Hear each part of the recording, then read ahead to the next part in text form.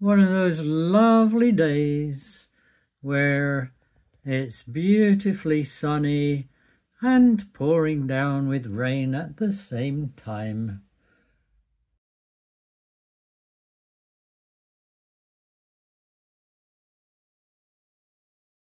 Okay, so here we have my new Jackery Explorer 1000.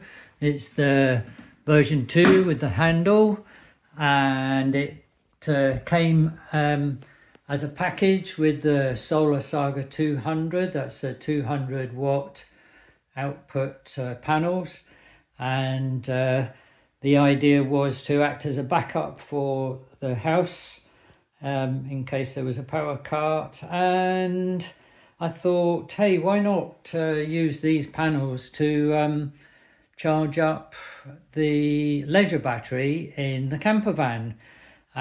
So the problem I came across was how to actually do the connections.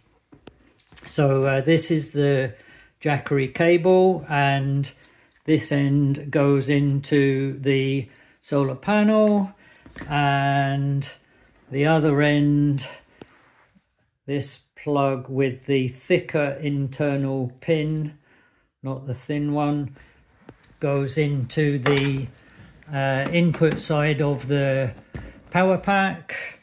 But how do I get from the panel through there and out there somehow into my battery to battery charger on the van, which has MPPT built in. It's an Ring RSCDC30, which is no longer made, but I've had that for about 3 or 4 years and it's working well. So what I did was I bought off of Amazon a cheap splitter cable,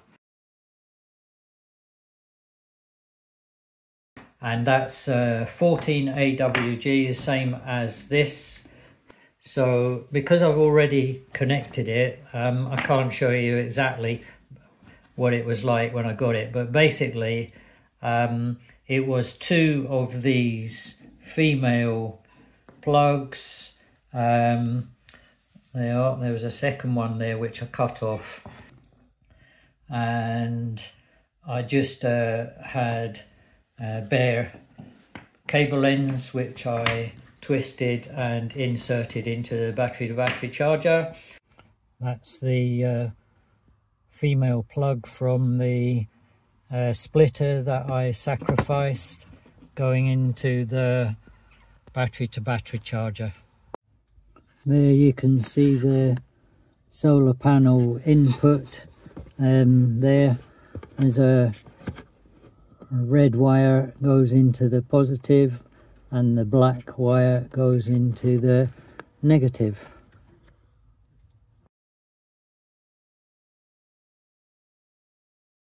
I'll show you me trying it out down near the beach where there is some sunshine. My driveway is in full shade most of the day, so I'll have to take the van somewhere else.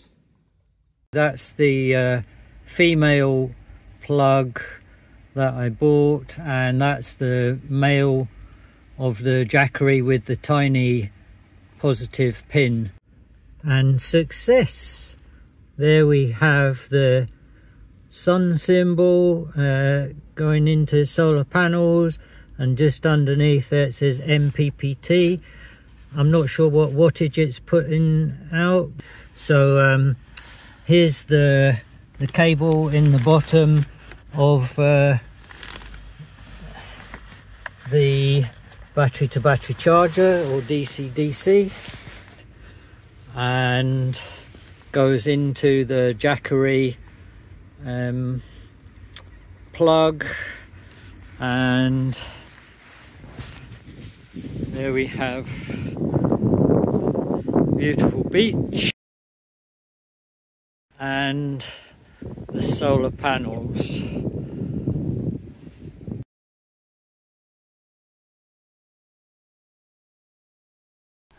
Well, my charger. It says it's a smart charger, but it's too clever for its own good.